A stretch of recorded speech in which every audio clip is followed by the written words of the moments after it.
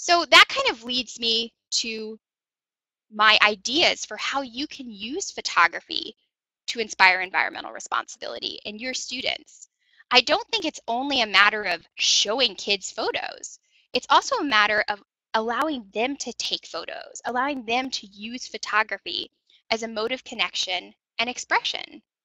Yeah, I see a great comment. It starts by educating children. I think you're absolutely right. So I just want to ask, how many of you are using photography right now in your classrooms? Are any of you using photo projects or digital cameras or photo-based um, projects to teach? Okay, I'm seeing some. Great idea. No, but I'm going to get on it. Okay, great. I'm glad. That's the point of this webinar, is to inspire you to do it. Okay, some of you say you use it very often. And you teach Photoshop, and you use National Geographic books with pictures, iPads to take photos. So this is great. So it's good to hear that this is how you're using photography already. So as we talked about earlier, kids are spending less and less time outside. And I think it's easy to kind of demonize technology, right? To blame screens and computers and cell phones for kids spending less time outdoors. But at the same time, I really think we have to acknowledge that kids are going to have technology as a part of their lives. And our young learners are going to grow up with all of these digital technologies. So I think the question for me kind of becomes, how can we harness these technologies to inspire kids to connect with nature? And I really think that cameras are one of the best ways to bridge that gap.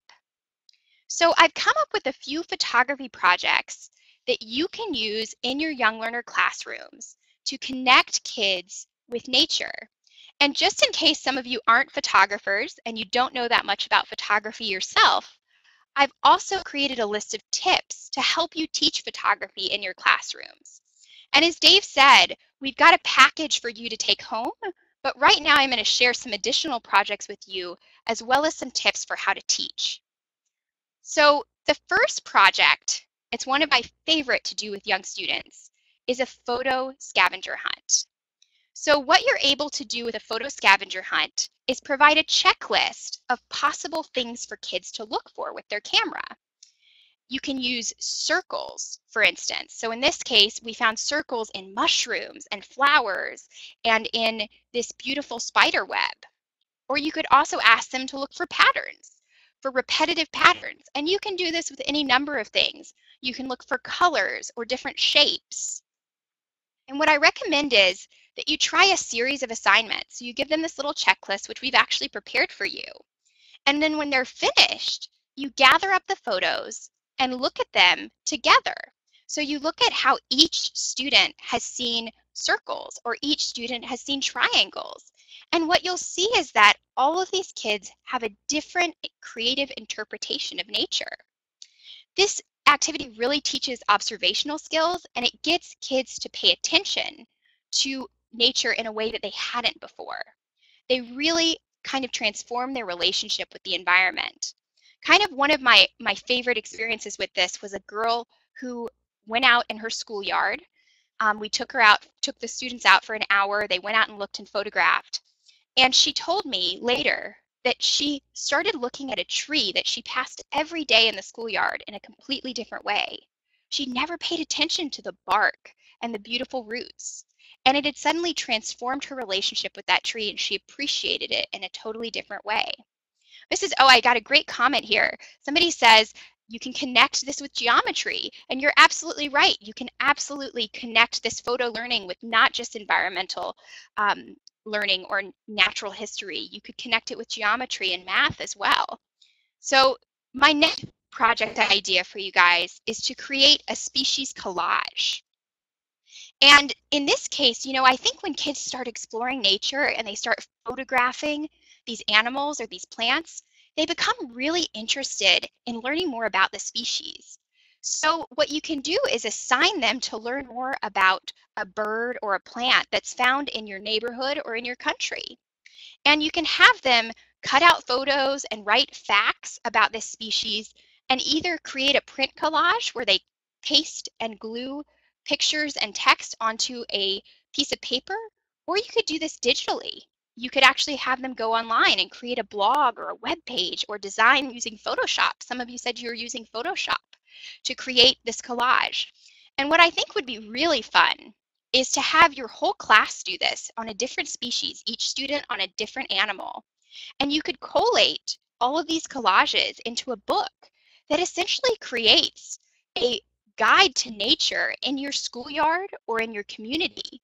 So I think that that's a great way to get kids together to learn about nature as a group and to really take pride in the animals that are found just around your school. Now, one of my other favorite things to do with photography is to use photography to study the change in seasons and the change in weather. So this is another way you can kind of connect kids to their surroundings.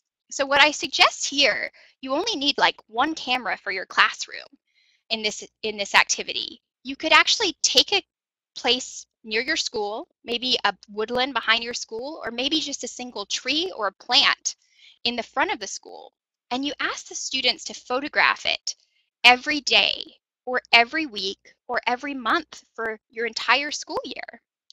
And what you can see when you pile up these images is how the seasons change over the course of a year or how the weather changes over the course of a year. And so I imagine that this will really help connect your students to the seasons and make them think about how the climate changes in a way that they can't just by looking at a textbook or a picture, a single picture.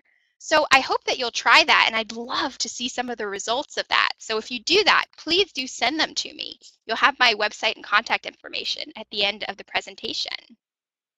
So yeah, I see in my country, El Salvador, we have just 2 seasons, winter and summer, and I can try this idea. I think that's a great idea. It would be so neat to see how this works out in different countries around the world. And we could really create as a group this beautiful snapshot of weather and share that with each other as educators so we can show how seasons are different in different parts of the world. So this final project, which I really love doing with young learners, is to create a diorama.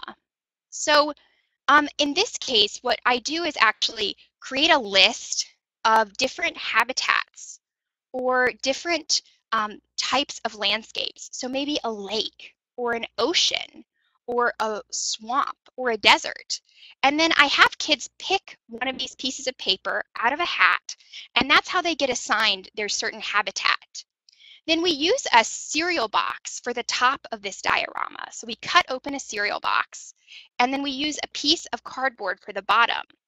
And then kids can take magazine photos, they can take photos they've taken, they can use paint and glue, and they can create a diorama of this habitat so they learn not just about a single animal, but about kind of the animal's home. Like, where does this animal live? What does it need to live? Does it need water?